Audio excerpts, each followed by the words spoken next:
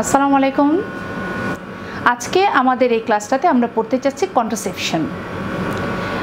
যে কোনো ক্লাস করার আগে আসলে আমাদের ভাবা উচিত, বা আমরা যখন যে জিনিসটা পড়ছি, যে আসলে এই জিনিসটা কেন পড়ছি, কেন জানছি, এটা আমাদের জানাটা প্রয়োজন কেন, এটা কিন্তু খুব ইম্পর্টেন্ট একটা পয়েন্ট। কন্ট্রাসেপশন তোমরা জানো যেটা, যে আমাদের দেশের, আমাদের ছোট্ট একটা দেশ, সুজলা সফলা শস্য শ্যামলা, কিন্তু প্রবলেম যেটা হলো আমাদের অস্বাভাবিক ঘনবসতি, এবং যে কারণে এত জনগোষ্ঠী আমাদের, যে আমাদের কোনো ডেভেলপমেন্ট বলো বা আমাদের ভালো কোনো কিছু বলো, সেটা কিন্তু আমরা সেভাবে এনজয় করতে পারি না। এবং আস্তে আস্তে দেখা যাচ্ছে যে এই ঘনবসতির কারণে ওভারবার্ডেন্ড অবস্থায় আমাদের এই দেশটা চলে যাচ্ছে। কিন্তু আমাদের যে ন্যাচারাল রিসোর্স, যেটা দিয়ে আমাদের ডিমান্ডটা ফুলফিল হবে, সেটা কিন্তু বাড়ছে না। তো এই জন্য আমাদেরকে আসলে চিন্তা করা উচিত যে আমরা কিভাবে আমাদের এই পপুলেশনটাকে কন্ট্রোল করব। সেই কারণে কন্ট্রাসেপশন কিন্তু খুব ইম্পর্টেন্ট একটা অংশ আমাদের এই দেশের জন্য। আমরা যদি যুদ্ধোত্তর দেশের সময় কথা ভাবি, সেই সময় আমাদের যে জনগোষ্ঠী ছিল, এবং তখন ফার্টিলিটি রেট যেটা ছিল, তখন এটার ফার্টিলিটি ছিল 6.4% ছিল। মানে দেখা যাচ্ছে যে আমাদের এক একটা কাপলকে যদি আমরা ভাবি, তাহলে দেখা যাচ্ছে সেটা মাল্টিপ্লাই হয়ে 6.4 হচ্ছে। এটা 1975-এর কথা বলছি আমরা। এরপর আস্তে আস্তে যখন কন্ট্রাসেপশন মানুষ ইউজ করতে শুরু করলো, এবং আমরা কন্ট্রাসেপশন প্রিভিলেন্স রেট বলে একটা শব্দ বলি, যেটা দিয়ে আমরা বোঝাতে চাই যে কতজন কাপল আমাদের এই কন্ট্রাসেপশনটা নিচ্ছে।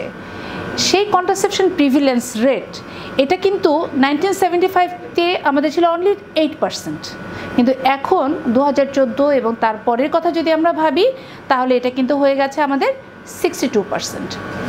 আরও বাড়া উচিত এই কারণে যে এই কন্ট্রাসেপশনের প্রিভিলেন্স রেট যদি না বাড়ে, তাহলে আমাদের জনসংখ্যার বার্ডেন যেটা আছে সেটা তো থাকবেই, পাশাপাশি যেটা হচ্ছে সেটা হলো যে আমাদের কোয়ালিটি অফ লাইফ খুব ডিটোরিয়েট করছে, এবং তার সাথে আমাদের ম্যাটারনাল ডেথ এবং ইনফ্যান্ট ডেথ, এবং এই সমস্যাগুলো কিভাবে আসছে আমরা একটু পরে বিবেচনা করছি। আচ্ছা, তাহলে আমরা কন্ট্রাসেপশনের ডেফিনেশন যদি বলি, তাহলে আছে contraception is the prevention of conception by any methods other than অ্যাবস্টিনেন্স কয়টাস। ঠিক আছে, মানে তাদের নর্মাল ফিজিক্যাল রিলেশনশিপ হাজব্যান্ড ওয়াইফের থাকবে, তাছাড়া যে মেথডসগুলো আছে, অ্যানি মেথডস, সেটাকে আমরা কন্ট্রাসেপশন নাম বলছি। তাহলে একটু আগে আমরা বলছিলাম যে কেন কন্ট্রাসেপশন আমাদের জন্য ইম্পর্টেন্ট।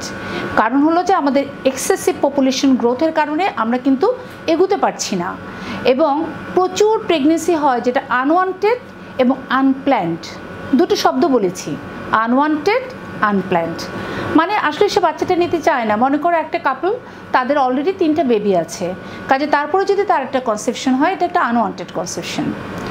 আবার কি হয়েছে, একটা কাপল তারা নিউলি ম্যারিড, এবং তারা এখন ভাবছে, যেটা এই মুহূর্তে তারা পড়াশোনা করছে, তাদের জব সিকিউরিটি হয়নি, তারা ভাবছে যে ঠিক আছে একটু পরে আমরা বেবি নিব, বাট আনপ্ল্যান্ডভাবে সে প্রেগনেন্ট হয়ে গেছে।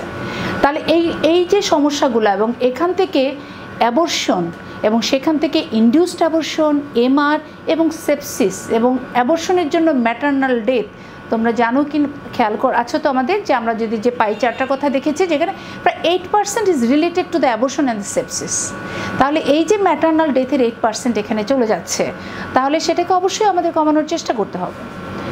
এরপর যেটা হলো বার্থ স্পেসিং, তাই না, যে একটা কাপল, তার একটা মহিলা, তার একটা বেবি হলো, সে নেক্সট বেবিটা কবে নেবে, সেই স্পেসিংটা করার জন্য তার কিন্তু কন্ট্রাসেপশনটা খুবই প্রয়োজন। এবং ম্যাটারনাল ডেথ, এবং কথাই বললাম যেটা, যে two frequent and two many child birth, এবং এটার যে ইফেক্ট একটা মায়ের স্বাস্থ্যের উপর এবং একটা বাচ্চার স্বাস্থ্যের উপর কতটুকু, সেটুকু আমরা তো সবাই অনুমান করতে পারি। আর যদি সোশ্যাল ইম্প্যাক্টের কথা ভাবি, ওই যে বললাম আমাদের যে কোয়ালিটি অফ লাইফটা ইমপ্রুভ করা মানে দরকার। সিম্পলি ধরো, এই যে তোমরা মেডিকেল কলেজে ভর্তি হয়েছো, তাই না, কতজন পরীক্ষা দিয়েছো, তারপরে কতজন তোমরা চান্স পেয়েছো, অথচ এটা তো তোমাদের না হয় মেডিকেল কলেজ কিংবা হায়ার এডুকেশনের কথা বললাম। সিম্পলি যদি একটা গভর্নমেন্ট স্কুলে তুমি ভর্তি হতে চাও, তাহলে দেখবা যে তোমাকে এত কম্পিট করতে হচ্ছে যে সেখানে আমাদের ভর্তির চান্সটা কিন্তু অনেক কম। তাহলে এই যে সোশ্যাল যে ইম্প্যাক্ট, আমি বাসে উঠলে সিট পাবো না, আমি কোনো জায়গায় কিউ দিলে আমি সেই কিউ পাবো না, আমি হসপিটালে গেলে আমি সিরিয়াল পাচ্ছি না, সব জায়গায় কিন্তু আমাদের ওভার পপুলেশন এবং বার্ডেন। কাজে কোয়ালিটি অফ লাইফকে যদি আমরা বাড়াতে চাই তাহলে কিন্তু আমাদের এই পপুলেশনটাকে কন্ট্রোল করা ছাড়া কোনো পথ নেই। আর কন্ট্রাসেপশন এবং ফার্টিলিটি কন্ট্রোল কিন্তু এক শব্দ নয়। কন্ট্রাসেপশন মানে যে প্রিভেনশন অফ কনসেপশন, আর ফার্টিলিটির মানে হলো কি আমাদের কাছে কিন্তু যেরকম বলছি ওভার পপুলেশন সেটা যেমন আছে, পাশাপাশি কিন্তু প্রচুর ইনফার্টিলিটির পেশেন্টও আছে যারা বেবি চাচ্ছে কিন্তু হচ্ছে না। কাজে সেই যে পেশেন্টরা তারা কখন বেবি নিতে পারবে বা কখন তাদের বাচ্চা নেওয়ার সময় কিংবা এটা নিয়ে তাদের সাথে কিন্তু আলোচনা করাটা দরকার। আবার অনেক দেশ তোমরা জানো পৃথিবীতে আছে যাদের পপুলেশন ডিক্রিজিং নেগেটিভ ব্যালেন্সে চলে যাচ্ছে, তারা কিন্তু পপুলেশনকে রাইজ করতে যাচ্ছে এবং তাদের প্রচুর ইমিগ্রেশন নিতে হচ্ছে, ইমিগ্রেন্ট নিয়ে তাদের দেশ কিন্তু চালাতে হয়। তাহলে এই যে আমরা কন্ট্রাসেপশনের কথা বলছি, তাহলে এখন আমরা আমাদের মূল পড়ার মধ্যে চলে আসি, তাই তো, যে সেটা হলো যে আমরা কি কি মেথডস আছে আমাদের কন্ট্রাসেপশনের এবং আমাদের সেগুলি সম্বন্ধে কিছু জানতে হবে এবং তার সাথে আমাদের আনুষঙ্গিক যে বিষয়গুলো। প্রথম যে প্রশ্নটা আসে, what is the ideal contraception? এতক্ষণ তো বললাম যে কারা ইউজ করবে, তাদের জন্য আইডিয়াল কি? ইট ইজ একদম ইন্ডিভিজুয়ালাইজেশন হবে যে কার জন্য কোনটা প্রযোজ্য তাকে কিন্তু আমার সেটাই দিতে হবে। তো আইডিয়াল কন্ট্রাসেপশনের জন্য আমাদের সবচেয়ে important factor, it should be highly effective. কারণ যে কাপল একটা কন্ট্রাসেপশন নিচ্ছে সেটার যদি ফেইলিওর রেট বেশি হয়, সে কন্ট্রাসেপশন নিচ্ছে অথচ সে প্রেগনেন্ট হয়ে গেছে, তাহলে কিন্তু সে এটাতে ইন্টারেস্ট হারিয়ে ফেলবে। সে শুধু নয়, সে আরও 5 জনকে ইন্টারেস্টটা হারিয়ে ফেলবে। কাজে আমাদের ফেইলিওর রেটটা যেন কম থাকে এটা চুজ করতে হবে। অ্যাকসেপ্টেবল ব্যাপারটা হয়েছে যে একদম আমি বললাম যে পার্সন টু পার্সন খুব ভ্যারি করে এবং তোমরা জানো যেটা যে আমাদের সোশ্যাল কিছু স্টিগমা আছে, এছাড়া আমাদের রিলিজিয়াস কিছু ফ্যাক্টর আছে যেটার কারণে কিন্তু অনেক অ্যাকসেপ্টেন্সি কিন্তু কম আছে। সিম্পলি আমরা ইন্ট্রা-ইউটেরাইন কন্ট্রাসেপটিভ ডিভাইসের কথা যদি বলি, তাহলে এমন কথাও আমি শুনেছি যে যদি এই মহিলা মারা যান এবং এই ডিভাইসটা যদি তার ইউটেরাসের ভিতর থেকে যায় তাহলে তার কবরে তার আযাব হবে কিংবা তার কিন্তু এটা সঠিক হবে না আর কি। কিন্তু তার কিন্তু হার্টে পেসমেকার বসানো থাকলে অথবা আর কোনো প্রস্থেসিস থাকলে কিন্তু প্রবলেম হবে না, ঠিক আছে, এরকম আর কি ব্যাপার।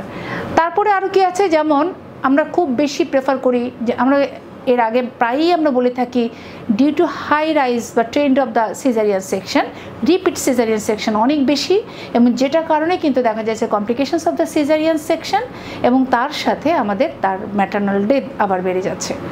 তো সেক্ষেত্রে আমরা যখন তাদেরকে অফার করছি এমনিতেই যে লাইগেশন করার জন্য, ইভেন তারা তখনও কিন্তু ইন্টারেস্টেড না, তারা লাইগেশন করতে চাচ্ছে না, তারা ভাবছে এটা আমাদের ধর্মীয়ভাবে নিষিদ্ধ। তো এই জন্য আমাদেরকে আসলে খুব ক্লিয়ার একটা কনসেপশন থাকা দরকার, অ্যাকসেপ্টেন্সি থাকা দরকার এবং সেই জায়গাটাতে কিন্তু আমাদের ডক্টরস, আমাদের সোশ্যাল ওয়ার্কার্স, যারা আমাদের মনে করো যে হেলথ ওয়ার্কার্স আছে, ইভেন মসজিদে আমাদের যারা ধর্মীয় ব্যক্তিত্ব যারা আছেন, তারা সবাই এই বিষয়টা নিয়ে কথা বলবেন, তাহলে তারা এটাকে অ্যাকসেপ্ট করবে। ইম্পর্টেন্ট হলো রিভার্সিবিলিটি। তার মানে কি রিভার্সেবল মানে একটা কাপল সে কন্ট্রাসেপশন নিচ্ছে কিন্তু যখন সে বেবি নিতে চায় এটা ছেড়ে দিলে সে কি তাড়াতাড়ি বেবি নিতে পারবে কিনা, এবং এক একটা কন্ট্রাসেপশনের রিভার্সিবিলিটি কিন্তু এক এক রকম এবং সেটার উপরেই কিন্তু আমরা তাকে ফিক্সড করি। যার 3টা বাচ্চা আসে সে কোন ধরনের কন্ট্রাসেপশন নেবে আর যার একটা বেবি আছে সে কোন ধরনের, তো রিভার্সিবিলিটিতে কোনটাতে ভালো সেটা খুব ইম্পর্টেন্ট। এটা কিন্তু খুব সহজ প্রাপ্য হতে হবে, চিপ হতে হবে, অ্যাভেলেবল হতে হবে। এবং তোমরা জানো যে আমাদের গভর্নমেন্ট কিন্তু একদম from the very beginning of our country, আমাদের দেশের জন্ম থেকে এই যে কন্ট্রাসেপশনসগুলো এটা কিন্তু ফ্রি অফ কস্ট দেওয়া হচ্ছে। পিল বলো, যা যা মেথডস আছে সব কিন্তু ফ্রি অফ কস্টে দেওয়া আছে। তবে সব ফ্রি অফ কস্টে কিন্তু আবার অনেক সময় দাম থাকে না, অনেকে আবার মনে করে যে এটা তো সরকার বিনামূল্যে দিচ্ছে, এটাও তো হয়তো এত ভালো না, এটাও আবার অনেকের মনের মধ্যে থাকে, এই জন্য বাজারেও কিনতে পাওয়া যায়। আমরা একটা পিলকে অনেক সময় দেখবা যে বা আমরা যে কোনো একটা কন্ট্রাসেপটিভকে কিছু নন কন্ট্রাসেপটিভ বেনিফিট হিসাবে পাই, সবচেয়ে বেশি এটা আমাদের আছে ওরাল কন্ট্রাসেপটিভ পিলে, এটা আমরা তখন একটু আলোচনা করব। এবং এটা সিম্পল টু ইউজ, মানে এটা ইউজ করতে গিয়ে তাকে যদি দেখা যায় কারো হেল্প নিতে হচ্ছে কিংবা এটা খুব ডিফিকাল্ট, তাহলে কি হবে, সে ফল্টি টেকনিকের মধ্যে পড়ে যাবে। এই জন্য it should be simple and minimal motivation থাকতে হবে এবং এটাকে খুব সুপারভাইজ করতে হবে না। যেমন মনে করো আমি যদি কাউকে একটা কন্ট্রাসেপশন দিলাম এবং আমি বললাম যে আপনাকে 3 মাস পর পর এসে কিন্তু আমাদের কাছে সুপারভাইজ করতে হবে, তাহলে কিন্তু সেটাতে ইন্টারেস্ট পাবে না, কারণ মনে করবে 3 মাস পর পর এখানে আসা এটা তো অনেক ঝামেলার ব্যাপার। তাহলে এটা হলো যে what are the criteria for ideal contraception, এবং আমরা একটা কন্ট্রাসেপশনকে যখন কারোর জন্য সিলেক্ট করব এই বিষয়গুলো বিবেচনা করে সিলেক্ট করব, এবং তাকেও কিন্তু কাউন্সেলিংটা সেভাবে করব।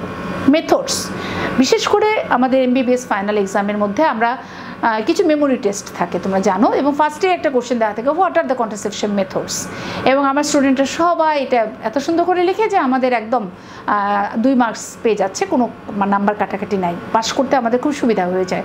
তাহলে কন্ট্রাসেপটিভ মেথডসের মধ্যে আমরা টেম্পোরারি এবং পার্মানেন্টকে ভাগ করে বলেছি।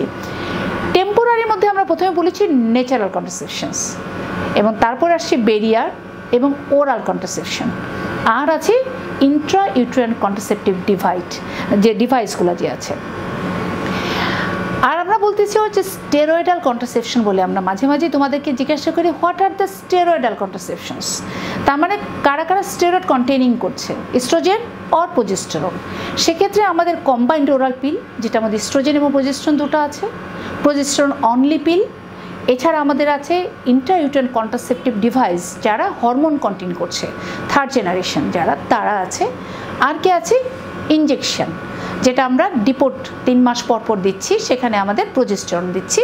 আর আছে ইমপ্ল্যান্ট। কাজে this are the steroidal কন্ট্রাসেপশনস। R permanent মেথডের মধ্যে কি আছে, এটা আছে আমাদের ফিমেলদের জন্য আছে টিউবাল লাইগেশন, এবং মেলদের জন্য আছে ভ্যাসেক্টমি। ন্যাচারাল কন্ট্রাসেপশন সম্বন্ধে আমরা একটু খুব র্যাপিডলি বলে যাই, নাহলে আমরা কভার করতে পারবো না।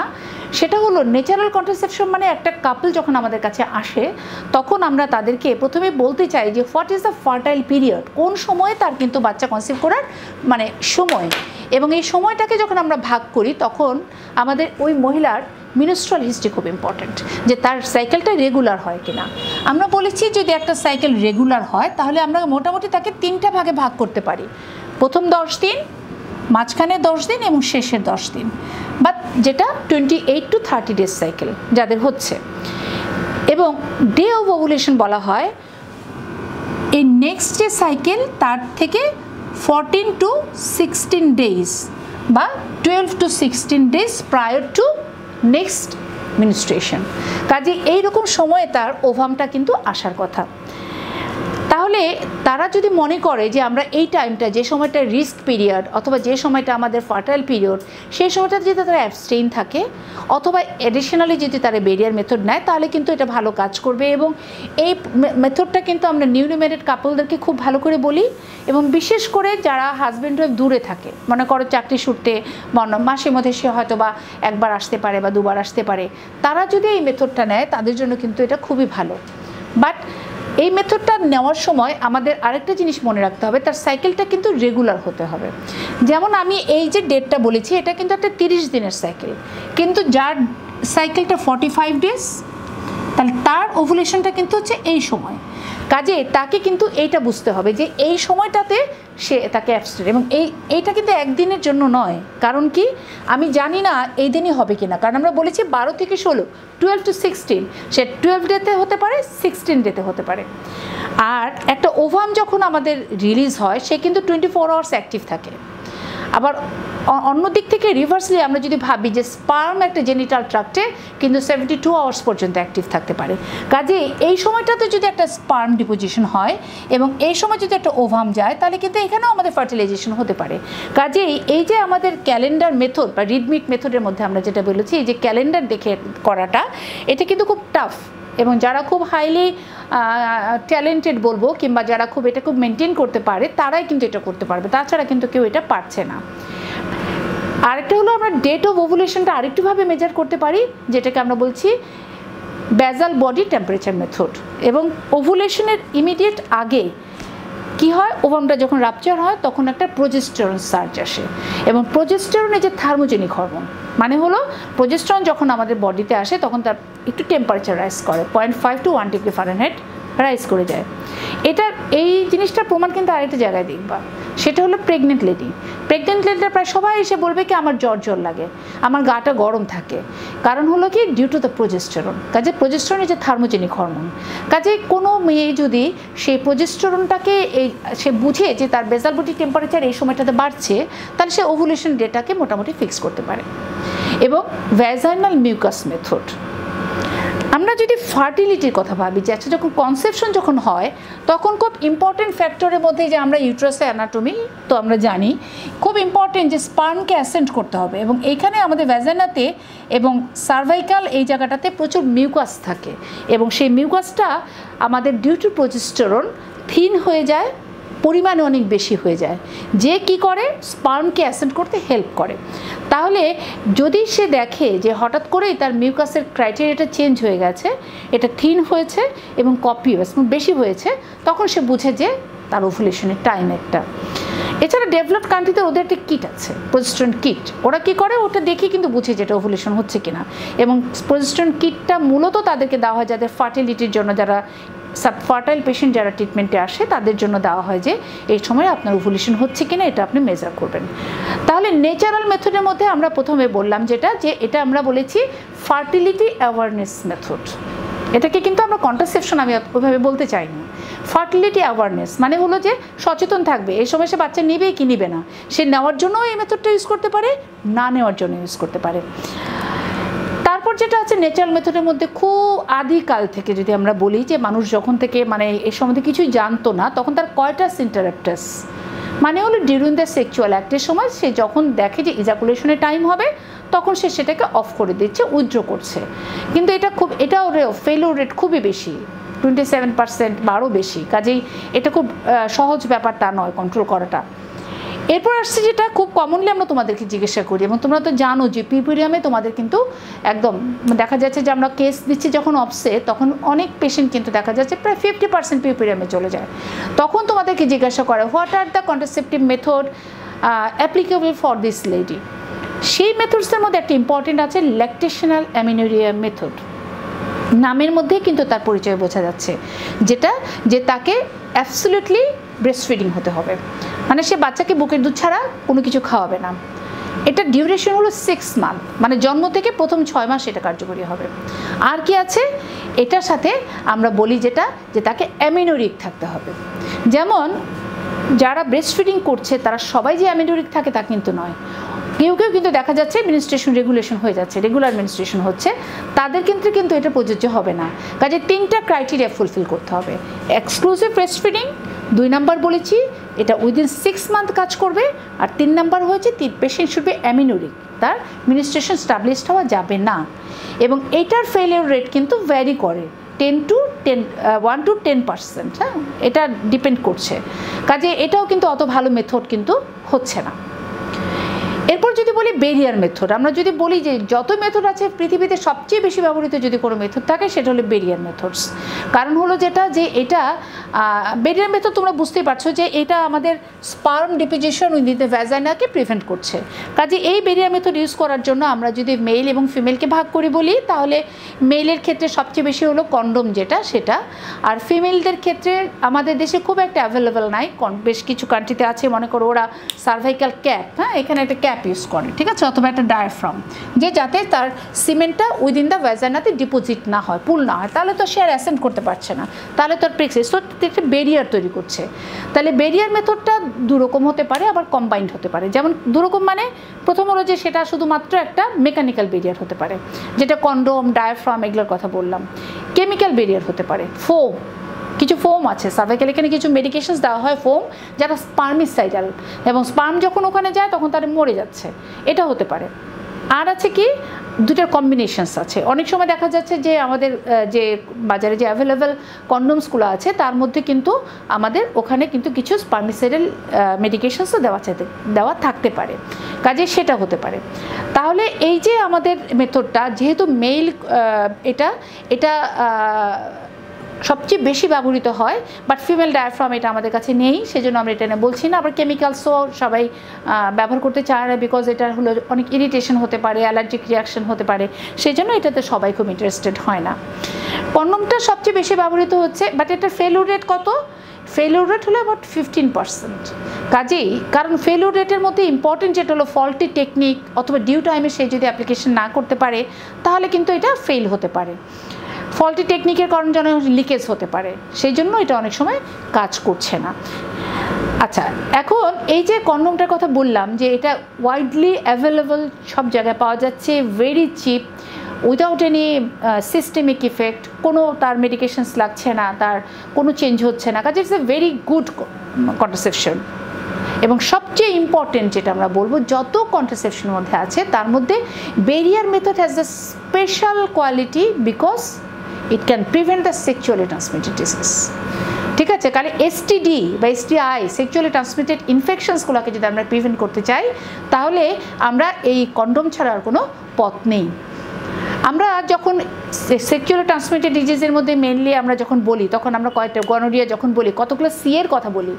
ঠিক আছে, সি কমপ্লায়েন্স, ওষুধ ঠিকমতো খেতে হবে, কন্ট্যাক্ট ট্রেসিং, তারপরে যেটা হলো সেটা হলো কন্ডোম, বেরিয়ার মেথড ইউজ করতে হবে। কাজে ওই জায়গাটাতে এটা খুবই ভালো কাজ করে এবং এসটিডি মধ্যে সব ধরে ইভেন এইচআইভি এটাও কিন্তু কন্ডোম আমাদেরকে প্রিভেন্ট করতে পারে। কাজে কন্ডোমের এটা একটা বিশেষ রোল। আর একটা জায়গায় কন্ডোম তোমরা ব্যবহার করতে দেখবা, সেটা হলো কোথায় দেখবা, লেবার রুমে আমাদের পোস্টপার্টাম যে পিপিএইচ ম্যানেজমেন্ট যে কিটস আছে তার মধ্যে অনেকগুলো কন্ডোম রয়ে গেছে। তার কারণ আমরা, তোমরা জানো আমাদের প্রফেসর সাহেবা ম্যাডামের কথা, ম্যাডামের যে এই যে ইনভেনশন যেটা হয়েছে, যেটা যে আমরা উই ক্যান প্রিভেন্ট বা we can treat the postpartum haemorrhage by condom catheterisation, Intra uterine condom catheterisation, যেটা আমাদের এবং যেটার কারণে আমাদের পোস্টপার্টাম হেমোরেজ থেকে মাতৃমৃত্যুর হার অনেক কমে গেছেন। এবং এই কারণে সাহেবা ম্যাডাম আমাদের কিন্তু 21 পদক পেয়েছেন। সারা পৃথিবীতে উনি কিন্তু রিনাউন্ড একজন পার্সন, কারণ অনেক ম্যাটারনাল ডেথ কিন্তু খুব সহজ একটা পদ্ধতির মধ্য দিয়ে কমানো যেতে পারে। তাহলে এটা হলো আমাদের কন্ডোমের কথা। এরপরে যদি আমাদের অ্যাকচুয়ালি আসি ডিভাইস, ইন্ট্রাইউটেরাইন কন্ট্রাসেপটিভ ডিভাইস। ঠিক আছে, এই যে ইন্ট্রাইউটেরাইন ডিভাইস, এটার একটা থিমটা কখন আসলো, যখন আমরা বলছিলাম যে একটা প্রেগনেন্সি হওয়ার জন্য আমাদের কি দরকার, তখন আমরা বলেছি যে স্পার্মকে ডিপোজিট হতে হবে উইদিন দ্য ভ্যাজাইনা। আচ্ছা, তার সাথে আমাদের কি করতে হবে, এখান থেকে অ্যাসেন্ট করতে হবে এবং ইউটেরাসের ভিতর তাকে পাস করতে হবে এবং পাস করে সে ফ্যালোপিয়ান টিউবে যাবে এবং যখন সে এই ফিমরিয়েটেড এই জায়গাতে অ্যাম্পুলাতে যাবে এবং সেখানেই তার কিন্তু আমাদের নিডেশনটা হবে, ফার্টিলাইজেশনটা হবে। তাহলে আমাদের ইন্ট্রাইউটেরাইন কন্ট্রাসেপটিভ ডিভাইসের একটা কনসেপ্ট এটা অনেক আগের থেকে এসেছে। ওনারা কী করেছেন, বলেছেন যেটা যে আমরা যদি ইউটেরাসের ভিতরে একটা সিম্পল ফরেন বডি রেখে আসি তাহলে সে কি করবে, ওখানে একটা নন স্পেসিফিক ইনফ্লামেশন তৈরি করবে এবং এই যে আমাদের এন্ডোমেট্রিয়ামটাকে it will become hostile or not suitable for the conception. এই কনসেপ্ট থেকে কিন্তু আমাদের ইন্ট্রাইউটেরাইন কন্ট্রাসেপশন আসলো এবং আস্তে আস্তে প্রথম দিকে যখন এসেছে তখন এটা কিছু রিংয়ের মতো ছিল, হ্যাঁ, এরকম ছোটো ছোটো চাকতির মতো, যেটা ইউটেরাসের ভিতরে দিয়ে দেওয়া হতো। বাট রিংগুলোর একটা ডিসঅ্যাডভান্টেজ ছিল, যদি হঠাৎ কখন এটা পারফোরেট করে বাইরে চলে যায় তাহলে সেটা ভিতরে ইন্টেস্টাইন মানে গার্ড চলে গেল, স্ট্র্যাঙ্গুলেশন হয়ে গেল, এই জন্য ওইটা আর কি আসলে হয়নি, থাকেনি। তারপর যেটা এসেছে সেটা হলো আমাদের কিছু লুপ, যেমন এরকম লিপেলস লুপ, এরকম লুপের মতো, মোট কথা একটা ফরেন বডি। এছাড়া আমাদের কি এসেছিল, কপার এরকম 7-এর মতো এসেছিল, কিন্তু এগুলিও দেখা গেছে, এগুলো ফার্স্ট জেনারেশন, এগুলিও তোমার দেখা যাচ্ছে লংজিভিটি খুব কম, ইফিকেসি কম। তাহলে আমরা যদি mode of action of the copper টি বা ইন্ট্রাইউটেরাইন কন্ট্রাসেপশন ডিভাইসের কথা ভাবতে যাই তাহলে প্রথমেই আমাদের চিন্তা করতে হবে যে এই copper T it causes biochemical and histological changes in the endometrium and there is a non-specific inflammation of the endometrium। ঠিক আছে, ইনফ্লামেশন হলো এবং সে কারণে এই যে তোমার বায়োকেমিক্যাল এবং হিস্টোলজিক্যাল যে চেঞ্জগুলো হলো, এরা কি করে, এরা গ্যামেটোটক্সিক এবং স্পার্মিসাইডাল। কাজে যে স্পার্ম এখান থেকে অ্যাসেন্ট করছে তাকে সে ডিস্ট্রয় করে দিচ্ছে, সেটা হলো তার প্রথম কাজ। আরেকটা কাজ কিন্তু আমাদের এই ইনফ্লামেশনের জন্য হচ্ছে, সেটা হলো আমাদের স্পার্ম যখন অ্যাসেন্ট হয় তোমরা জানো তার মোটিলিটি আছে, কিন্তু এই মোটিলিটির সাথে আমাদের কিন্তু জেনিটাল ট্রাক্টেরও কিছু দরকার আছে। মনে করো যে তার জেনিটাল ট্রাক্টে কিছু অ্যাক্টিভিটিসের প্রয়োজন আছে, বিশেষ করে কন্ট্রাকশন, যেটা আমাদের স্পার্মকে অ্যাসেন্ট করতে এবং এখান দিয়ে যে টিউব দিয়ে যেতে কিন্তু হেল্প করে।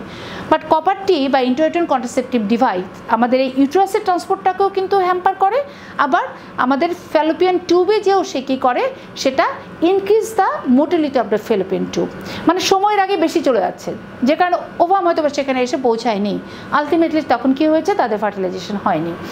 তাহলে এভাবে হতে পারে। তাহলে এটা হলো ফার্স্ট জেনারেশন। আমরা এখানে 3টা কথা বলেছি, আমরা বলেছি non specific inflammation of the endometrium, 2 নম্বর বলেছি যে টিউবাল মোটিলিটিকে বাড়িয়েছে এবং স্পার্মের যে অ্যাসেন্ট এটাকে হ্যাম্পার করছে। কিন্তু এরপরে আসলো সেকেন্ড জেনারেশন, সেটা হলো আমাদের কপার ইমপ্রেগনেটেড। এদের সাথে কি করা হলো, তখন কপার দেওয়া হলো। কপারের দেওয়াতে কি লাভ হয়েছে, কপার এসে 1 নম্বর হলো সে এই যে ডিভাইসটার লংজিভিটিটাকে বাড়িয়ে দিয়েছে, এটা 1 নম্বর। আর এবং কপারের নিজের একটা অ্যান্টি ফার্টিলিটি ইফেক্ট আছে due to the enzymatic factors. আরেকটা কারণ আছে, কপার কি করে, যখন ইনফ্লামেশন হয় ম্যাক্রোফেজ আসে, তাকে ব্রেকডাউন হয় এবং সেখান থেকে আমাদের যেটা হয়, সেখান থেকে আমাদের সাইটোকাইনস আসে এবং সাইটোটক্সিক কিছু এনজাইমস লিবারেট হয়। সে কি করে, স্পার্মকে মেরে ফেলছে। কাজেই এইভাবে কপার কিন্তু কাজ করছে। আর লাস্টলি রিসেন্টলি আমাদের যেটা আসছে সেটা 3rd জেনারেশন, যেখানে intrauterine contraceptive device with steroids. Steroid মানে প্রোজেস্টেরন, যেটা স্টেরয়েডাল কন্ট্রাসেপশনের সবার নিচে আমরা বলেছি যে এই ইন্ট্রাইউটেরাইন কন্ট্রাসেপটিভ ডিভাইস মে কন্টেন প্রোজেস্টেরন।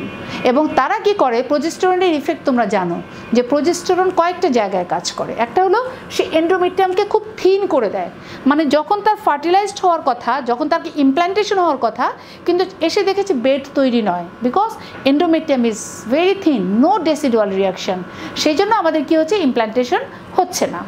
এছাড়া প্রোজেস্টেরন আমাদের কি করছে, এখানে এই সার্ভাইকাল মিউকাসটাকেও কিন্তু আমাদের থিন করে দেয় আর টিউবাল মোটিলিটিটাকে ডিক্রিজ করে দেয়। একদিকে কপারটি ইনক্রিজ করে দিচ্ছে, এই প্রোজেস্টেরন আবার এটাকে ডিক্রিজ করে দিচ্ছে। এবং খুবই ইন্টারেস্টিং ব্যাপার যেটা হলো, এখানে যে প্রোজেস্টেরন থাকে they can cause anovulation also. তারা একটা পার্সেন্টেজ কিন্তু ওভুলেশন হচ্ছে না, বিকজ এখান থেকে কন্টিনিউয়াস কিছু না কিছু কপার প্রতিদিনই রিলিজ হচ্ছে, কপার না মানে প্রোজেস্টেরন প্রতিদিনই রিলিজ হচ্ছে। এবং এই যে প্রোজেস্টেরন রিলিজ এবং আগে যে বললাম সেকেন্ড জেনারেশনে কপার রিলিজ, এই যে 2টা ডিভাইস আমরা ইউজ করছি, এটার কিন্তু কোনো সিস্টেমিক সাইড এফেক্ট নাই। আমরা কপার দিচ্ছি, কিন্তু কপার দেওয়ার পরে তার ব্লাডে কিন্তু কপার বাড়ে না। যেমন আমরা জানি যে আমাদের কপার কিন্তু হেপাটোটক্সিক, কাজে ও কিন্তু ব্লাডে কিন্তু কপার লেভেলকে বাড়াচ্ছে না। আবার এখানে প্রোজেস্টেরন আসছে, কিন্তু প্রোজেস্টেরনটা এইরকম অ্যামাউন্টে রিলিজ হচ্ছে যে সে কিন্তু প্রোজেস্টেরন লেভেলটা ব্লাডে বাড়ছে না, যে কারণে প্রোজেস্টেরনের যে সিস্টেমিক সাইড এফেক্ট আছে, মনে করো ওয়েট গেইন, তারপর হলো একটি ইডিমা, তারপর এই যে ইফেক্টগুলো, সেগুলি কিন্তু এখানে থাকছে না। কাজেই এই সিস্টেমিক ইফেক্টগুলো আমরা এখানে নেই। তাহলে what the client for the কপারটি, কাদেরকে আমরা ইন্ট্রাইউটেরাইন কন্ট্রাসেপশন দিতে পারবো। ক্লায়েন্ট সিলেক্ট করার সময় আমরা যখন আসি তখন তার হিস্ট্রি নেই। হিস্ট্রি নেওয়ার পরে তোমরা ইনভেরিয়েবলি তোমাদের অসপিস স্টেশনে কিন্তু এই কপারটিটা থাকবে, ঠিক আছে। তাহলে আমরা এখন যেটা শুরু করব সেটা হলো ইন্ডিভিজুয়াল করে আমরা কপারটিকে যদি বলি, তাহলে আমরা পেশেন্টের ক্লায়েন্ট সিলেকশন করব, যখন তার হিস্ট্রি নিব। হিস্ট্রির মতো খুব স্পেসিফিক, খুব ইম্পর্টেন্ট যেটা, সেটা হলো তার কোনো পেলভিক ইনফ্ল্যামেটরি ডিজিজের মতো ফিচার্স আছে কিনা। যেটা হলো যে আমরা সার্ভিক্স যখন দেখব তখন কিন্তু আমরা সার্ভিক্স থেকে প্যাপস অথবা ভায়া করে নিতে পারি, মানে স্ক্রিনিংটা কিন্তু এই সময়টা আমরা করে নিতে পারি। এবং অনেক সময় আমরা প্যাপস নিয়ে দেখি যে কোনো মানে সার্ভাইকাল ইন্টারএপিথেলিয়াল নিওপ্লাসিয়া মানে সিআইএন বা ওই জাতীয় কিছু যদি না থাকে, তাহলে এটা আমাদের জন্য আরেকটা হেল্পফুল হলো। এছাড়া আমরা কি দেখব, আমরা তার কাছে দেখি যে তার প্রোলাপস ইউট্রাস, যেমন ধরো ইউট্রাস প্রোলাপস হয়ে গেছে, সার্ভিক্সটা একদম ভ্যাজানার বাইরে, তাহলে কিন্তু তুমি এটাকে কপারটি দিতে পারবো না, এবং যে কপারটি পড়ে যাবে। কপারটি দেওয়া যাবে না মনে করো যদি ফাইব্রয়েড ইউট্রাস থাকে, কারণ এই যে তখন আমরা এখানে দেখেছি একটা ইউট্রাসের ক্যাভিটির মধ্যে কপারটিটা কিন্তু ফিট হয়ে যাবে। কিন্তু যদি এমন হয় এখানে একটা বিশাল একটা লিওমায়োমা আছে, ফাইব্রয়েড আছে, তাহলে ক্যাভিটিটা কিন্তু আর ইউনিফর্ম থাকছে না, তখন ওই কপারটিটা সেট হবে না, ওটা আলটিমেটলি পড়ে যাবে। আরও আছে congenital anomaly of the uterus ডাইডেলফাইস আছে, সেপ্টেট আছে, সাবসেপ্টেট আছে, সেরকম যদি থাকে তাহলে ইউনিকর্নিট হলেও দেখা যাচ্ছে কপারটিটা ফিট হয় না। কারণ আমরা জানি যে এই ইউট্রাসের ক্যাভিটিটা, এটা উপরের এই জায়গাটা অনেকটা ট্রায়াঙ্গুলার, এবং উপরের জায়গাটা একটু এক্সপ্যান্ডেড এবং নিচে ছোট, এবং কপার টিউবটা তাই এরকম আর্মগুলো এখানে থাকে, বারটা এখানে থাকে, আর্মগুলো থাকছে উপরে, এবং এটা কিন্তু একদম ফিট হয়ে যায় ইউট্রাইন ক্যাভিটির সাথে। কিন্তু যদি ইউট্রাইন ক্যাভিটির কোনো ডিস্টরশন থাকে তাহলে তুমি কিন্তু তাকে এটা দিতে পারবা না। যদি কোনো পেশেন্টের আগের একটুপিক প্রেগনেন্সি ছিল তাহলে এটা দেই না। আরেকটা কমনলি আমরা পেশেন্টকে জিজ্ঞাসা করি সেটা হলো তার ডিসমেনোরিয়া আছে কিনা। কারণ যদি ডিসমেনোরিয়া থাকে তাহলে যেহেতু এটা কপারটি এবং একটা ফরেন বডি, ইউটেরাস তাকে কী করবে সবসময় ডিউরিং মিনিস্ট্রেশন আরও বেশি কন্ট্রাকশন করবে, যে কারণে তার ডিসমেনোরিয়া বেড়ে যেতে পারে এবং এক্সপালশন রেট অফ দ্য কপারটিও কিন্তু তার ক্ষেত্রে বেড়ে যেতে পারে। আমরা কি নালিপ্যারাসদেরকে কপারটি দিব? ইউজুয়ালি আমরা দিই না, ঠিক আছে। তবে এখন কেউ কেউ মনে করছেন যেটা যে যদি আমরা থার্ড জেনারেশন বিশেষ কোনো মেডিকেশনসের জন্য আমরা দিয়ে তাকে প্রয়োজন মনে করি, মনে করে অ্যাবনর্মাল ইউট্রাইন ব্লিডিং হচ্ছে, তার প্রজেস্টেরন দরকার, তাকে দেওয়া যেতে পারে কাজে। তবে ইউজুয়ালি আমরা নালিপ্যারাসদেরকে এটা দিব না। কেন দিব না? বিকজ এই কপারটির কারণে যেহেতু এই যে এটা টেইল বের হয়ে থাকে, এখান থেকে অ্যাসেন্ডিং ইনফেকশন বেশি হতে পারে এবং তাদের পেলভিক ইনফ্লামেটরি ডিজিজ বেশি থাকে। কখন দিব কপারটি? পেশেন্ট কখন আসবে? আমরা ইউজুয়ালি এটা ইন্টারভেল পিরিয়ডে দিই এবং যখন তার মিনিস্ট্রেশনটা ওভার হয়ে যায় তার 2 থেকে 3 দিন পরে। এই সময়টাতে সুবিধা হয় যে ডিউ টু মিনিস্ট্রেশন অসটা একটু ওপেন থাকে এবং কপারটি ইনসারশন করতে কিন্তু আমাদের সুবিধা হয়, এই জন্য আমরা এই সময় তাকে কপারটিটা দিতে চাই। আমরা একটু কপারটি যদি একটু দেখি, আমরা খুললাম, এটা এভাবে খোলার নিয়ম না, এটা অ্যাপ্লিকেশন আলাদা এবং এখানে আমাদের এখানে কপার থাকবে। Basically this is the copper টি, ঠিক আছে, দিস ইজ দ্য কপার টি। এটা কপার টি এবং তার টেইল আছে, তার মধ্যে একটা বার আছে, 2টা আর্ম আছে, এখানেও কপার আছে, এখানেও কপার আছে। এছাড়া এই যে টিউবটা এটার মধ্যে বেরিয়াম সালফেট আছে। এই কপার এবং বেরিয়াম সালফেটের জন্য এটা কিন্তু রেডিও ওপেক, হ্যাঁ, এক্সরে করলে তুমি তাকে দেখতে পাবে। তো এই কপারটিটা অ্যাপ্লাই করার জন্য আমাদেরকে একটা ক্যানুলা থাকে এবং একটা প্লাঞ্জার থাকে এবং আরেকটা জিনিস তোমরা দেখতে পাচ্ছ এখানে, সেটা হলো যে একটা গার্ড আছে। এই গার্ডটা কম বেশি করা যায়, এটা করে আমরা ইউটেরাইন লেংথ কতটুকু এইটা মেপে তারপর আমরা কপারটিটাকে ইনসার্ট করি।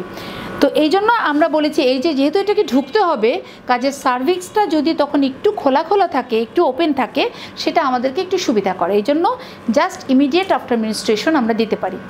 আর হলো ইমিডিয়েট আফটার মিনিস্ট্রেশন দিলে সুবিধা হলো শি ইজ নট প্রেগনেন্ট, কারণ অনেক সময় আমরা প্রেগনেন্সিতে কপারটি দিতে পারবো না। অনেক মহিলা আছে যে তার মানে মিনিস্ট্রাল হিস্ট্রি ঠিক মতো বলতে পারছে না, তখন সেক্ষেত্রে বা সে যে প্রেগনেন্ট নয় এটা কনফার্ম করা যাচ্ছে না, সেক্ষেত্রে আমাদের কপারটিটা যদি আমরা সেকেন্ড হাফে দেই, দেখা গেল যে 14 দিনের দিন তার ওভুলেশন হয়েছে এবং তার প্রেগনেন্সি হয়ে গেছে, সেই জন্য আমরা ইউজুয়ালি ওই সময় দিব না। এছাড়া আমরা খুব দেই যেটা, সেটা হলো তোমরা যখন ওয়ার্ডে যাবা তোমরা দেখবা যে আমরা যে কোনো প্রসিডিওর প্রচুর আমাদের ওয়ার্ডে, যদি বলো যে মাইনর অপারেশনসের মধ্যে সবচেয়ে বেশি অপারেশনস যেটা হচ্ছে সেটা হলো ডাইলেটেশন, ইভাকুয়েশন অ্যান্ড কিউরেটাস, যেটা হচ্ছে due to incomplete abortion, missed abortion অথবা এই কারণে আমাদের সেপটিক অ্যাবর্শন।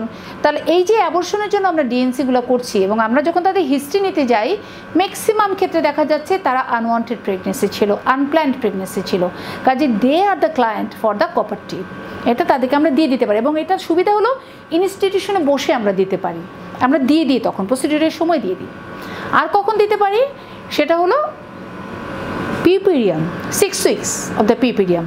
ওই যে পোস্টন্যাটালে জিজ্ঞাসা করবে কী কী তুমি মেথড দিতে পারো, তাহলে 1 নম্বরে চলে গিয়েছে বেরিয়ার মেথড দিতে পারবো, ল্যাকটেশনাল অ্যামিনিনের মেথড দিতে পারবো, তাহলে আমরা কপারটিও দিতে পারবো, ঠিক আছে, কপারটি দিতে পারবো।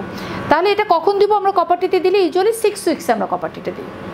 আর রিসেন্টলি যেটা বলা হয়েছে সেটা হলো পিপিআইইউডি, পিপিআইইউডি,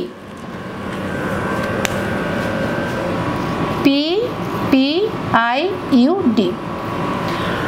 postpartum intrauterine contraceptive device, পিপিআইইউডি, postpartum অথবা পোস্ট প্লাসেন্টাল, মানে হলো যখনই আমাদের প্লাসেন্টা আউট হয়ে গেল, থার্ড স্টেজ হয়ে গেছে, প্লাসেন্টা আউট হয়ে গেল, within 10 minutes you can give it during the normal vaginal delivery, you can give during the cesarean section.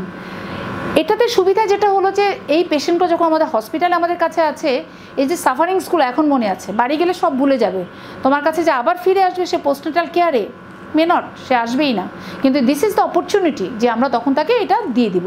তাহলে আমরা এটা ইমিডিয়েট আফটার ডেলিভারি দেই অথবা উইদিন 4 আওয়ার্সের মধ্যে, 24 ঘন্টার মধ্যে কিন্তু আমরা দিয়ে দিতে পারি। যেমন ধরো তোমার রাতের বেলা পেশেন্ট ডেলিভারি হয়েছে 11টার সময়, তোমার সিএ কিন্তু কালকে সকালে এসে কিন্তু তাকে এটা দিয়ে দিতে পারে, বাট 24 আওয়ার্সের পরে কিন্তু আমরা আবার এটাকে 6 উইকস পর্যন্ত আর দেই না। তারপর আবার 6 উইকস পরে যখন দিই। তাহলে আমরা এই যে সময়গুলোতে আমরা কন্ট্রাসেপশনটা দিচ্ছি। ফেইলিওর রেট কত? খুবই কম, এটা হলো 0.1 to 0.2 পার 100 ওমেন পার ইয়ার। মানে হলো 1 বছরের মধ্যে 100 কাপল যদি এটা ইউজ করে তার ফেইলিওর রেট হলো 0.1 to 0.2, এবং এটাকে বলা হয় it is near to permanent sterilisation. এত। তাহলে অ্যাডভান্টেজের কথা যদি বলি, what are the advantage of the copper টি, তাহলে তোমরা দেখতেই পাচ্ছ যেটা এটা লং টার্ম, এবং আমরা কতগুলো কপার টি আমাদের কমনলি আমাদের এখন যে কপার টি যেটা গভর্নমেন্ট থেকে সাপ্লাই আছে সেটা হলো 380A, সেটাকে আমরা বলেছি 380A। এই যে নামকরণ এটা হয় according to the amount of the copper, কতটুকু কপার আছে সেটার উপর ভিত্তি করে তার নামকরণ করা হয়। তো সেই জন্য এই যে আমাদের কপারের কথা আমরা বলেছিলাম, এই যে কপারটা, এই কপারটার আমাদের এই যে কপার আছে, বারে আছে, আর্ম আছে, এটা মিলে 380 স্কোয়ার মিলিমিটার কপার আছে, এই জন্য তার নাম 380A। এবং এটা লংজিভিটি 10 ইয়ার্স, ঠিক আছে, 10 ইয়ার্স, 10 বছর পর্যন্ত সে এটাকে রাখতে পারবে। কিন্তু এর চেয়ে কম যে কপারটি আছে, মানে কপারটি 200ও আছে, সেটার কিন্তু আমাদের ফেইলিওর রেটটা আবার একটু বেশি। তাহলে কপারটি কাদের জন্য সুইটেবল? যার একটা বাবু হয়েছে, সে ভাবছে যে এই বাচ্চাটা বড় হলে যে আচ্ছা 5 বছর পরে 7 বছর পরে বাচ্চা নেবে, বা আমার বাচ্চাটা স্কুলিংয়ে দিব, তারপরে আর বার্থ স্পেসিং, এটা খুব ইম্পর্টেন্ট, বার্থ স্পেসিংয়ের জন্য খুব ইম্পর্টেন্ট। এটার জন্য আমরা কপারটি সবচেয়ে বেশি ইউজ হয় ডিউ টু বার্থ স্পেসিং। আর হয় যেটা যে it is almost near to the permanent sterilisation, তার 3টা বাচ্চা আছে, সে আবার ইনডিউসড অ্যাবর্শন করেছে, কাজে this is opportunity to give you the কপারটি, পেশেন্টকে আমরা দিয়ে দিব a long term without any systemic effect. আমি বলেছি বডিতে তার যদি প্রজেস্টেরনও থাকে বাড়বে না, কপার থাকলেও কপার বাড়বে না, দ্যার ইজ নো। যে কন্ট্রাইন্ডিকেশনগুলো আমরা বলে ফেললাম ওগুলো যদি না থাকে তাহলে তুমি কিন্তু কপারটি তাকে দিতে পারো। বাট কপারটি দেওয়ার ক্ষেত্রে আমাদের যেটা সমস্যা হয় সেটা হলো পেশেন্টের মোটিভেশনটা খুব ইম্পর্টেন্ট, খুব স্ট্রং মোটিভেশন লাগে, এবং তাদেরকে অনেকেই এটা একদমই দিতে চায় না। ওই যে বললাম অ্যাকসেপ্টেন্সি কতটুকু, বাট এখন আমাদের গভর্নমেন্ট এবং আমাদের ওজিএসবি সোসাইটি যেটা বলছে যে আমাদেরকে এই জায়গাটাতে সবচেয়ে বেশি কাজ করতে হবে। কারণ আমরা যদি কপারটি ওরাল পিলের কথা যদি বলি যে হ্যাঁ বেরিয়ারের ফেলিওর রেট অনেক বেশি, তার ইচ্ছা হলে সে নেয়, ইচ্ছা হলে সে নিল না। পিলের দেখা যায় তাকে রেগুলার একটা করে পিল খেতে হচ্ছে, সে ভুলে যায়, সে কারণ সে কেয়ারলেস, সে খাচ্ছে না, সে মনে করছে না। বাট এটা যদি আমি দিয়ে দিই তাহলে আমরা কী হচ্ছে, আগামী 10 বছর তাকে কিন্তু আমাকে কোনো মনিটর করতে হচ্ছে না, তাকে আমাকে কোনো সুপারভিশনে রাখতে হচ্ছে না, এবং রেগুলার ইনটেক করতে হচ্ছে না, সিস্টেমিক কোনো সাইড এফেক্ট নেই। কাজে এটা আমরা আস্তে আস্তে রুগীদেরকে এত বলার চেষ্টা করছি যাতে তারা এটাকে অ্যাকসেপ্ট করে। তোমরা আরেকটা কথা জানো যে আমাদের এই যে গভর্নমেন্ট থেকে যে আমাদের কন্ট্রাসেপশনটা দেওয়া ছিল, এটা কিন্তু আগে শুধুমাত্র ফ্যামিলি প্ল্যানিং উইং যেটা সেই জায়গাগুলোতে পাওয়া যেত। অ্যাক্সেসেবল বলেছিলাম যে এটা সহজ প্রাপ্যতা হতে হবে, এটা আমাকে হাতের কাছে পেতে হবে। বাট আমাদের হসপিটাল এবং আমাদের প্রাইভেট যে চেম্বার্স বা ক্লিনিক্সগুলোতে আছে সেখানে কিন্তু আমরা তখন কপারটি পেতাম না বা অন্য কিছু। কিন্তু তোমরা জানো যেটা যে ফ্যামিলি প্ল্যানিংয়ের উইং ছাড়াও এই জায়গাটাতে বিশাল একটা জনসংখ্যা কিন্তু মানে আমাদের পেশেন্ট এখানে আসছে। তো সেই কারণে এখন কিন্তু আমাদের হসপিটালগুলোতে আউটডোরে এই সার্ভিস আছে এবং আমাদের পাশাপাশি আমাদের ইনডোরে সার্ভিস আছে, এবং আমরা সেখানে পেশেন্টদেরকে যাওয়ার সময় তাকে ওরাল পিল দিয়ে দিতে পারছি, তাকে পজিশন অনলি পিল, কপারটি, ইমপ্ল্যান্ট যেটা দরকার আমার ওয়ার্ডে আছে আমরা দিয়ে দিচ্ছি। এটাতে আমাদের কিন্তু কী হয়েছে, প্রিভিলেন্স রেট কিন্তু অনেক বেড়ে যাওয়ার সম্ভাবনা আছে। তার কারণ হলো এরা অনেকেই আমাদের কাছে আবার ফিরে আসে না, এবং তাদেরকে হয়তো আমরা বললাম যে আপনি ফ্যামিলি প্ল্যানিং অফিসে যান, সে ঠিকমতো যাচ্ছে না, কমপ্লায়েন্স খুবই কম। তো এই জন্য আমাদের মানে প্রিভিলেন্স রেটটাকে আমরা বাড়ানোর জন্য খুবই চেষ্টা করছি, এবং সেই কারণে আমরা কপারটিকে খুব এনকারেজ করি, এবং এটা আমাদের ওয়ার্ডে পাওয়া যায়। এবং আমাদের যখন সিএরা যখন মানে সিজারিয়ান সেকশনে যাচ্ছে কিংবা আমাদের বক্সেই কপারটি রয়ে গেছে, এবং যাদেরকে আমরা মোটিভেশন করতে পারছি তাদেরকে তখনই আমরা এটা দিয়ে দিচ্ছি, কাজে সেটা আমাদের জন্য সুবিধা। হোয়াট আর দ্য কমপ্লিকেশনসের মধ্যে সবচেয়ে হলো যেটা, এটা কিন্তু আউটডোর প্রসিডিউর, এটা কিন্তু হাসপাতালে ভর্তি করতে হবে, কোনো অ্যানেস্থেশিয়া লাগবে তা নয়। পেশেন্ট সিম্পলি আউটডোরে এসেছে, সে অ্যাগ্রি করেছে, আমি তাকে কাউন্সেলিং করব, কাউন্সেলিং করে তারপর আমি এটাকে তাকে ইন্ট্রোডিউস করব, এবং একটা স্পিকুলাম দিব, স্পিকুলাম দিয়ে অ্যান্টি রিলিফ অফ দ্য সার্ভিক্সটাকে ধরবো, ধরে আমরা কি করব, একটা ইউটেরাইন সাউন্ড দিয়ে ইউটেরাসের লেংথটাকে মেজার করে নেব। Uterine length such as 7 centimetre. এই যে এখানে আরেকটা আমাদের কাগজ থাকে ভিতরে, যেখানে কিন্তু একটা স্কেল আছে কত সেন্টিমিটার ইউট্রাসের মেজার সেটা, এবং সেটার উপর ভিত্তি করে আমরা এরকম করে এটাকে ফিক্সড করে নিই কত সেন্টিমিটার ইউট্রাসের লেন্থ, এবং সেই রকমভাবে করে আমরা এই জিনিসটাকে আমাদের এখানে ঢোকানো থাকে। তাহলে এটা আমরা মেজার করে নিব, এবং তারপরে আমরা যেটা করি সেটা হলো আমরা এটাকে উইথড্রল মেথড বলি। উইথড্রল মেথড মানে হলো আমরা জাস্ট এটাকে দাঁড়াও আরেকটু দেখাচ্ছি। এই জিনিসটাকে আমরা এরকমভাবে ইন্ট্রোডিউস করলাম, যখন সে ফান্ডাসে টাচ করলো তখন আমরা কিন্তু পুশ করব না। পুশ করলে there is a chance of perforation, কিন্তু যদি আমি এটা উইথড্র করি, দেখো এই যে খুলে গেছে, তখন আমরা আস্তে করে এটা বের করে নিয়ে আসলে এই যে লেজের মধ্যে যে আমার টেইলটা আছে, এই টেইলটা কিন্তু তখন দেখা যায়। তখন টেইলটাকে আমরা একটু ছোটো করে কেটে দিই। এই টেইলটা তার কেন দরকার? সে মনিটর করে বাসায় যে টেইলটা জায়গা মতো আছে কি না। অনেক সময় দেখা যায় কপারটি খুলে পড়ে গেছে অথবা পারফোরেশন হয়েছে, সেই জন্য টেইলটা দেওয়া হয়।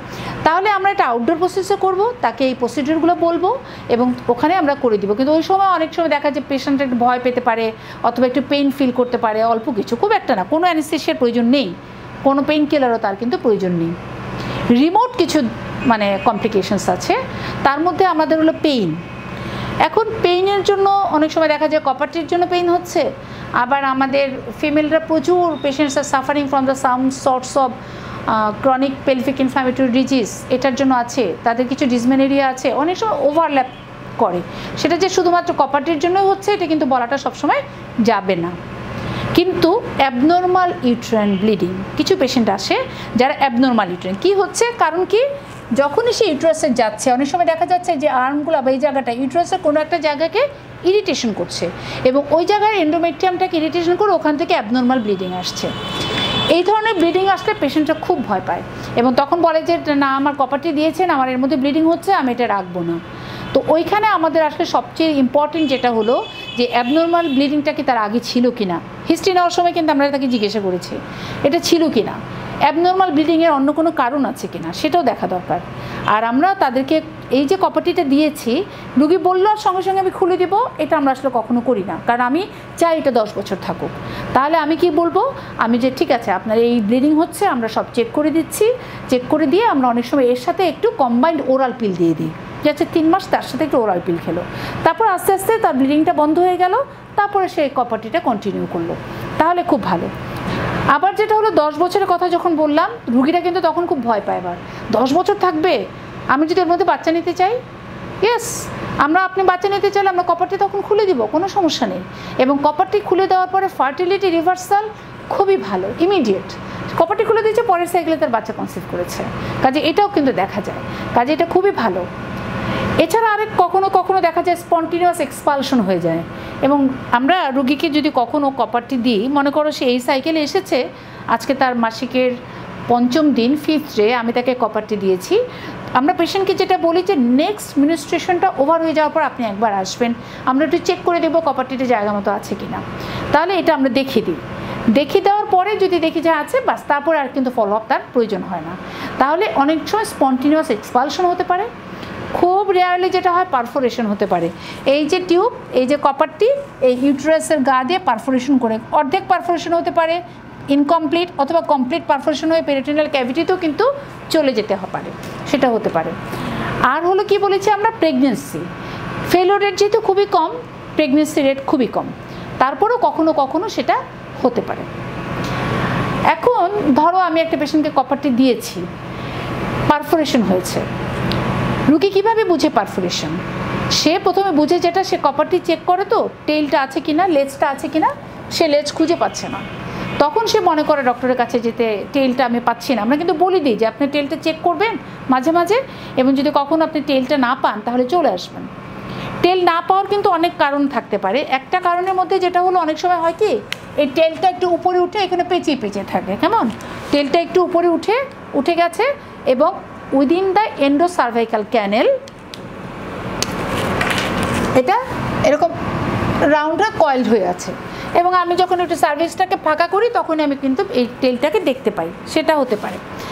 2 নাম্বার যেটা হলো যে অনেক সময় পেশেন্টরা চেক করার সময় এমনভাবে চেক করছে যে টেলটা এই জায়গা থেকে ছিঁড়ে যেতে পারে, সেটা হতো টর্ন, ছিঁড়ে যেতে পারে। আর যেটা হতে পারে প্রেগনেন্সি হতে পারে। তো প্রেগনেন্সি হলে তো তার অ্যামিনোরিয়া থাকবে, তার সাথে তার অন্যান্য আদার্স প্রেগনেন্সি ফিচার থাকবে, কিন্তু এখানে সেটা তার নেই। তখন কি হতে পারে? তখন আমরা চিন্তা করি যে এটা পারফোরেশন হতে পারে। তো পারফোরেশন হয়েছে কি না এটা করার জন্য সিম্পল, তুমি এটা এই স্পিকুলাম দিয়ে সার্ভিক্স দেখলে তুমি পেলা না, আসলে সুতা নেই, থ্রেড নেই। আবার অনেক সময় দেখা যায় যে সুতাটা এখানে এরকম পেয়েছে যে এই জায়গাটা দিয়ে চলে গেছে, আমি যখন স্পিকুলাম দিয়ে দেখতে যাচ্ছি আমি কিন্তু সুতা পেয়ে যাচ্ছি, তখন আমি বললাম যে না আপনার সুতা জায়গা মতো আছে। আবার অনেক সময় কয়েলড হয়ে গেছে, একটা সোজা করে দিলে হয়ে যাচ্ছে, ছিঁড়ে গেছে কি না সেটা তো আমি দেখতে পাচ্ছি না। তখন আমরা একটা সিম্পলি একটা আলট্রাসোনোগ্রাফি ইজ এনাফ। এবং আলট্রাসোনোগ্রাফি তোমাকে বলে দিবে এই কপারটি ক্যাভিটিতে আছে, নাকি এটা এই তোমার মায়োমেট্রিয়ামের দেয়াল পর্যন্ত পারফোরেট করে গেছে, নাকি এখান থেকে বের হয়ে এখানে চলে গেছে। আলট্রাসোনোগ্রাফি দেখতে পারে। আর একটু আগে বলেছিলাম কপার এটা রেডিও ওপেক, এবং তার সাথে বেরিয়াম সালফেট এটাও রেডিও ওপেক। সেজন্য এটা হলো যে যখন প্রথম কপারটি আমাদের ইউজ করতে শুরু হলো তখন পারফোরেশনের রেট একটু বেশি ছিল, কারণ ছিল ফল্টি টেকনিক, কারণ সবাই হয়তো বা এই টেকনিকটা অত ভালো করে শিখে উঠতে পারে নাই, সে কারণে এটার তোমার পারফোরেশন রেটটা একটু বেশি ছিল। তো এই কারণে অনেক পারফোরেশন হতো। তো আলট্রাসোনোগ্রাফি কিন্তু তখন এতটা অ্যাভেলেবেল ছিল না। সেই সময় যদি একটা এক্সরে করতো তাহলে তখন রেডিও ওপেক এটা দেখা যেত, যে কারণে এই যে রেডিও ওপেক, এবং আমরা যখন স্টুডেন্ট ছিলাম আমাদেরকে তখন আমাদের ভাইবা বোর্ডে এরকম একটা এক্সরে ছিল, তখন দেখা যেত যে একদম সাবঅ্যাপেটিক বা এখানে উপরে একটা কপারটির ছবি দেখা যাচ্ছে, তখন বলতে এটা কী জিনিস, তা বলছে কপারটি এখানে আসছে কী করে, পারফোরেশন হয়েছে। তারপরে আমাকে এই প্রশ্নগুলো জিজ্ঞাসা করতো। তো তোমাদের এখন আসলে এই ধরনের এক্সরে আর নেই, তার কারণ আমরা এই যে কপারটি যদি পারফোরেশন হয়ে যায় আলট্রাসোনোগ্রাফি ইজ এনাফ। ম্যানেজমেন্ট কী হবে পারফোরেশন হলে? যদি পারফোরেশন হয়ে যায় আমাকে দেখতে হবে মিসিং থ্রেড, সুতা পাওয়া যাচ্ছে না, তাহলে আমি প্রথমে দেখবো এটা ক্যাভিটির ভিতরে আছে কি না। যদি ক্যাভিটিতে থাকে তাহলে আমি এটাকে আস্তে করে আমরা একটা সিম্পল একটা আর্টারি ফরসেপস দিয়ে টেনে বের করে দিতে পারি, অথবা কখনো কখনো আমরা একটা ডিএনসি করার মতো কিউরেট দিয়ে এটাকে টান দিয়ে বের করে দিতে পারি। আবার যদি কখনো দেখা যায় একদম পাওয়া যাচ্ছে না, তখন আমরা হিস্টারোস্কোপ মানে হলো হিস্টারো মানে ইউট্রাস, স্কোপ মানে দেখা।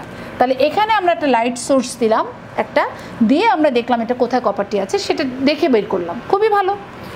আর এটা যদি একদম বাইরে চলে যায় তাহলে আমাদের তো ultimately either laparoscopy or laparotomy, তাই না? তাছাড়া তো তুমি এটা বের করতে পারবে না। তবে একটা কথা, যখন তুমি ল্যাপারোস্কোপি করবা কিংবা ল্যাপারোটমি করবা অবশ্যই পেশেন্টকে জিজ্ঞাসা করে নিতে হবে, কারণ তার কন্ট্রাসেপশন ফেইলিওর হয়েছে, কাজে সে কিন্তু খুব মেজাজ খারাপ যে আপনারা তো খুব বলে টলে আমাকে কপারটি দিলেন, এখন আমার এরকম একটা হলো, এখন আমাকে আপনারা অপারেশন করতে চাচ্ছেন, সে কিন্তু খুব বিরক্ত। তো ওই রকম একটা সময় কিন্তু আমরা একটা অপরচুনিটি নেই যে তাকে বাইল্যাটারাল টিউবার লাইগেশনটা করে দেওয়ার চেষ্টা করি, এবং এটার যে কমপ্লিকেশনস কিছু হতে পারে তাহলে এটা পেশেন্টকে বলে নিতে হয়। বাট রিমেম্বার, এই যে বলে নেওয়া কাউন্সিলিং, এই কাউন্সিলিংটা যেন পজিটিভ কাউন্সিলিং হয়, নট আ নেগেটিভ কাউন্সিলিং। যে আমি বললাম যে দিস ইজ দ্য কপারটি, এটার এই সুবিধা আছে, এটা long acting, it is reversible, no systemic scientific effect, আপনাকে প্রতিদিন এটা ইনটেক করতে হবে না, কোনো সমস্যা নেই, এটা নেবেন। হ্যাঁ, কিন্তু তুমি যদি বলো এটা পারফোরেশন হবে, সেটাকেই তুমি হাইলাইট করো, তাহলে কি সে নেবে?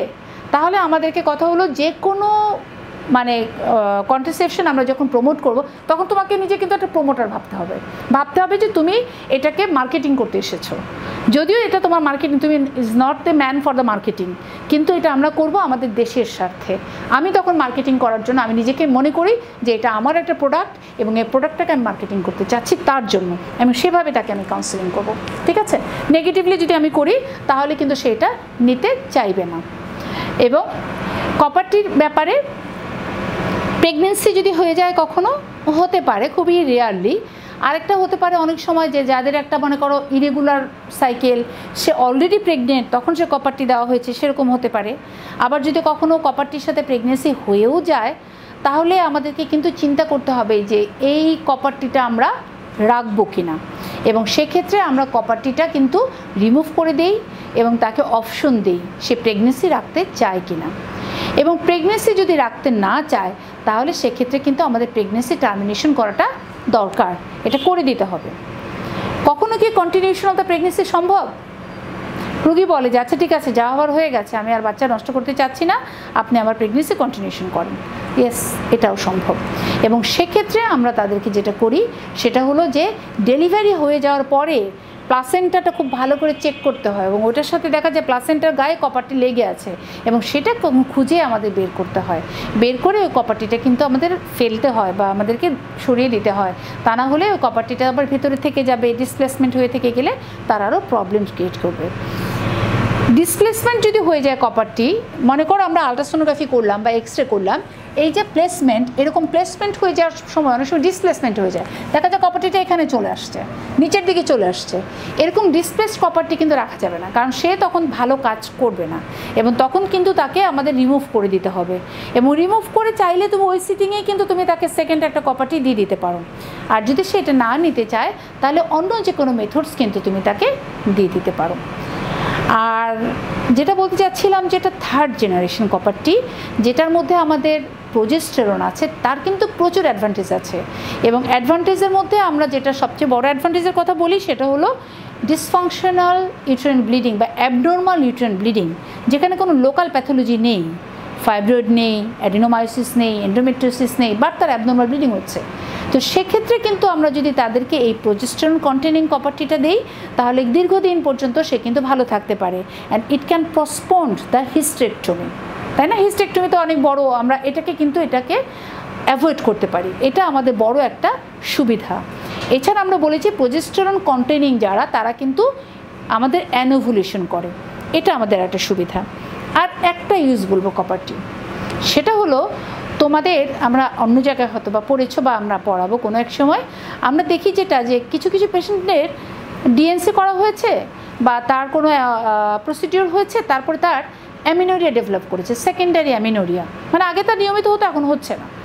ম্যাক্সিমাম ক্ষেত্রে যেটা হয় সেখানে হলো আমাদের সাইনিকিয়া ডেভেলপ করে। সাইনিকিয়া মানে হলো যেটা যে দুটো ইউটেরাসের দুটো দেয়াল এটা লেগে যাচ্ছে, সো সাইনিকিয়া। এইখানে আমাদের ভালো একটা সুবিধা আছে, সেটা হলো আমরা এই জিনিসটাকে যদি একটা ডিএনসি করার মতো আমরা যদি একটু কেটে দেই, মানে ফাঁকা করে দেই, এবং এটার ভিতরে যদি আমরা এই কপারটিটাকে রেখে আসি, এরকম যদি রেখে আসি, তখন এটা ভেতরে থাকে এবং সে এই দুইটা দেয়ালকে আবার একসাথে হতে বাধা দেয়।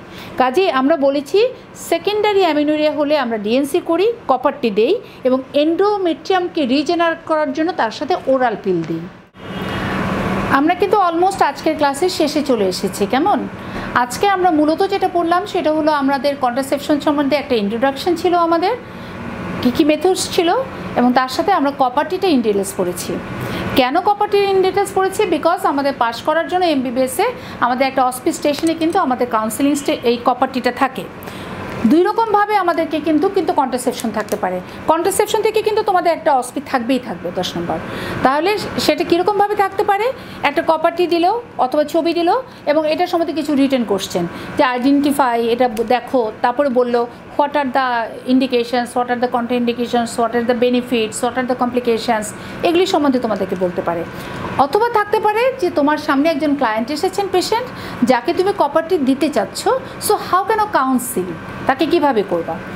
তো আজকে আমাদের ক্লাস এই পর্যন্তই শেষ করছি। আমরা নেক্সট ক্লাসে ইনশাল্লাহ শুরু করব স্টেরয়েডাল কন্ট্রাসেপশন, এবং সেখানে আমাদের ওরাল পিল, এটা একটা বিশাল বড় একটা জায়গা যেটা আমাদের এই ফার্টিলিটি কন্ট্রোল অথবা আমাদের কন্ট্রাসেপশনে কাজ করছে। নেক্সট ক্লাস ইনশাল্লাহ আমাদের সেখান থেকে শুরু করবে। দেখা হবে। তোমাদের সবার জন্য শুভকামনা, শুভেচ্ছা রইল। ভালো থাকবো। আল্লাহ যেন আমাদের সবাইকে সুস্থ রাখেন, নিরাপদে রাখেন। আল্লাহ হাফেজ।